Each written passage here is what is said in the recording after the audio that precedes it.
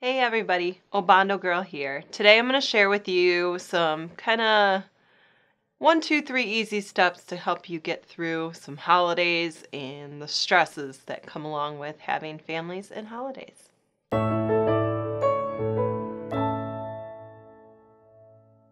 Okay guys, so first off, before we get started, today when we actually record on Friday evenings here. So today was opening day, so I am representing and supporting the Tigers. They won, and we love opening day. Shout out to the Tigers. We love the D. Woohoo! And on to our topic. Easter is just around the corner, and Easter is a pretty big holiday. I think probably the second biggest, with the exception of Christmas being first.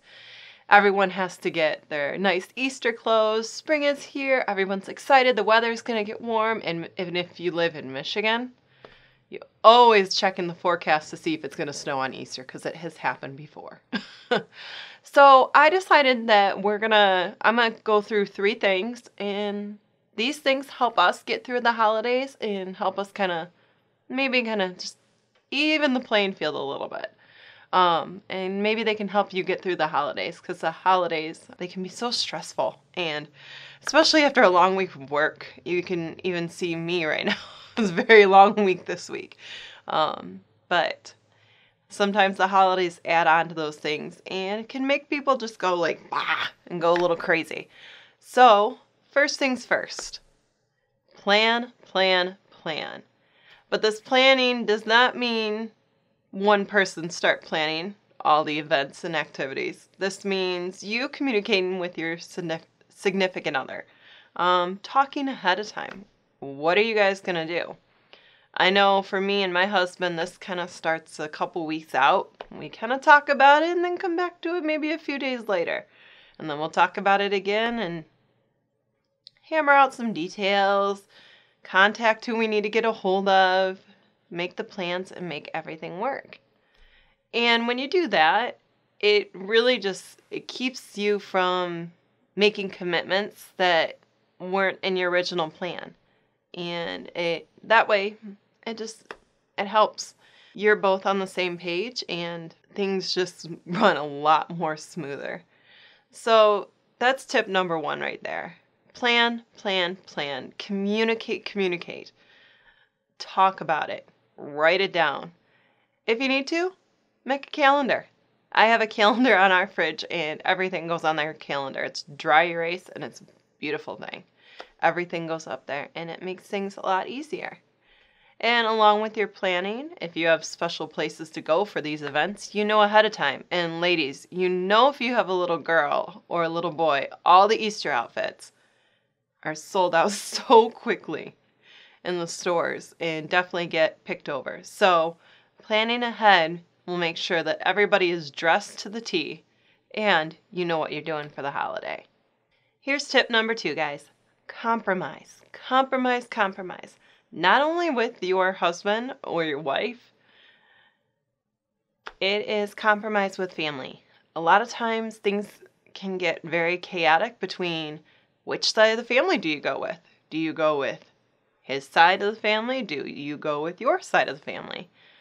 Or do you go see people that are out of state? Families today have just gotten so big and it's so hard to stay in touch sometimes. And I know we always want to get around and see every single person on the holidays. But sometimes those things, they don't happen as hard as you may try. And that's the beauty of technology. You have Skype, you have FaceTime, you have all these other ways of staying in contact with your family members.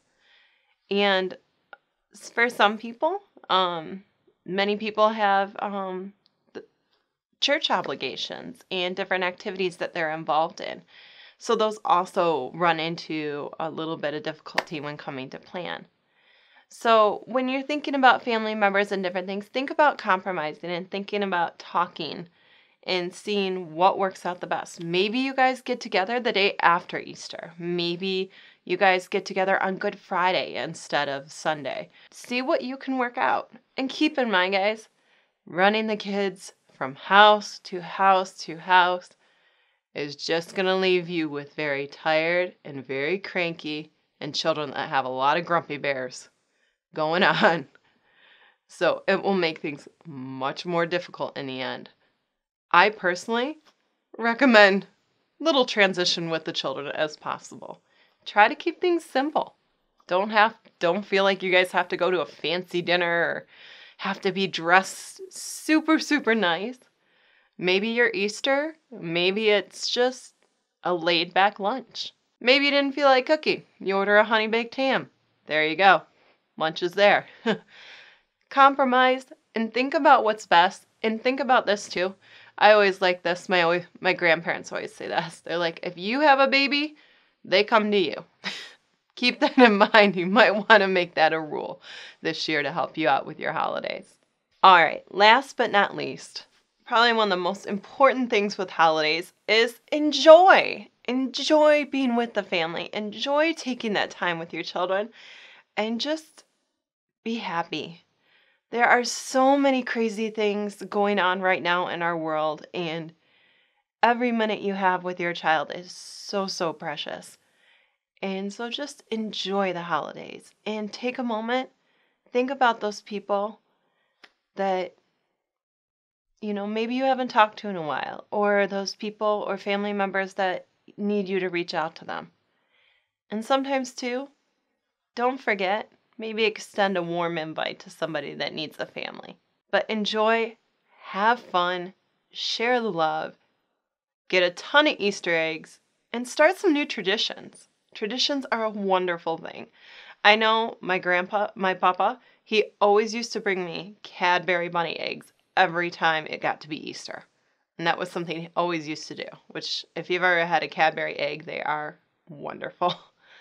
Start a small tradition with your family and take some time and just enjoy. Enjoy where you're at, enjoy what you've been given, and enjoy the blessings that God has given you. And hopefully, guys, it'll create a holiday that will be the best holiday to remember. Okay? So lastly, guys, I really hope you guys all enjoy your Easter. Have a blessed and wonderful time. By the way, if you don't go to church, try it out. You might just see it's something wonderful.